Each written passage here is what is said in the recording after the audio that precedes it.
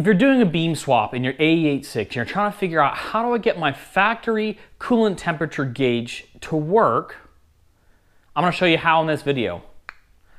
I'm Devin from Doctored Garage. I've been running a Beams 3SG in my AE86 drift car for several years now, and I've sorted out a lot of the bugs and how to get this swap done just right.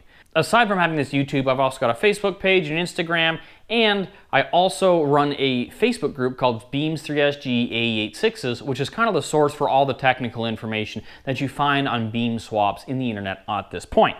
So, if you're trying to get the factory coolant temps gauge to work on your 86 with the beam swap, it's actually super straightforward. This is the stock Beams coolant temperature sensor. It's a 2-wire sensor. It's a pretty standard coolant temp sensor.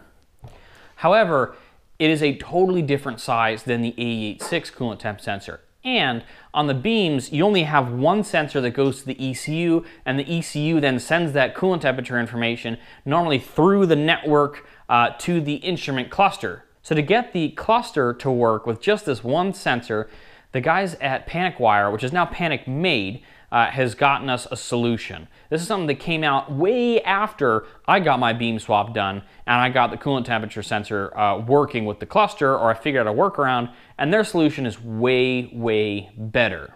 The AE86 coolant temp sensor is actually like an M18 thread pitch. It's massive. So what I did was I had a bung welded into my radiator at the top right next to the coolant hose. That way the coolant that it was reading would be pretty close to the same temperature as the upper radiator hose or the engine, which is what the coolant temp sensor reads off of. Panic Wire now puts together a kit that you can order for a coolant temp sensor where you just have one sensor. You don't have to try and get a bung welded in or anything else. It's a 3-wire sensor, which means that 2 of the pins go to the ECU to see the coolant temperature. And the 3rd pin is just for the gauge. Now, I've been told that this is the same sensor that comes out of a Toyota Echo, like a 2001. Pretty much comes on any of the 1NZ engine vehicles, including a Prius and stuff. The kit from Panic Made comes with a new connector, new terminals, and little weatherproof seals, so that way you can wire it in. The only thing that you have to do is you have to run one new wire for the gauge and have that in your harness. Other than that, it's pretty straightforward. As long as you know how to crimp pins on, that's all you really have to do. You snip off the old connector, you strip a little bit back so you can crimp on the new pins, and then you put together the new connector and place the old one, and you're good to go. Here's the old sensor connector for the coolant temperature. Snip the wires off. I try and get it as close as possible to connector. That way you've got as much room, you've got as much wire as possible. That way you're not pulling this harness super tight to plug it in. So we're gonna cut it right there. We're gonna strip these back. These pins are really small, as you can see, and they've got, this is the weatherproof seal that goes in here. So if you've never done this before, what you do is you slip this on first. Fat end goes on first, push it on, and then what you do, you're gonna crimp this onto the wire, and then this here is gonna get crimped to hold the weather seal in place. This is a style of crimper that I use. It works pretty well for this kind of stuff. This is actually a super cheap one too. I think I got this on Amazon for like 30 bucks or something. It's not perfect, but it works. It does the job. On the crimper, you've got 2 different styles here. So you've got this one that's got like a little V almost in it, a little dimple. That's for the actual, where you crimp it under the wire. And then the other, this big round, is for crimping the weather seal. So this big round guy,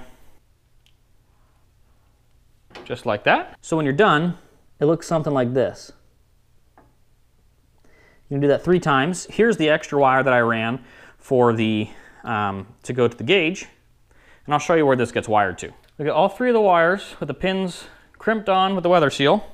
So now that we have our pins crimped on, the question is, where do the pins go? This is pretty straightforward.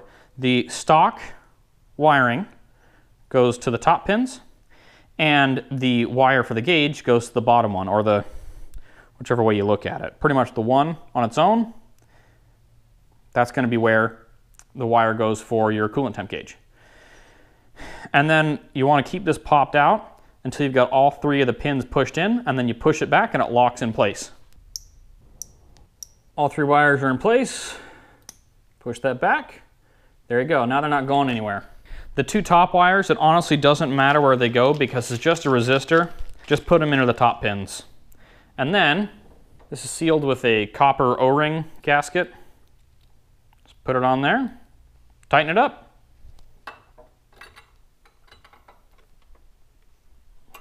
So the wiring can be really, really tight, as you can see. So it also might be worthwhile to just do a solder on a little extension, or take a spare piece of wire and then crimp or solder like back here.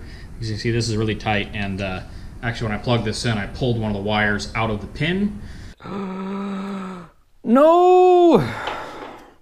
Which really sucks, because sometimes you can't really fix that. You have to get a new pin. So yeah, there you go. 3-wire coolant temp sensor ordered from Panic Made. There's a link in the description. The top 2 wires go to the Beams factory coolant temp sensor wiring, and the bottom 1 wire goes to the wire that you're going to run for your coolant temperature gauge in the stock 86 cluster. If you got any questions, put them in the comments. Like, comment, subscribe, all that stuff. Thanks, guys.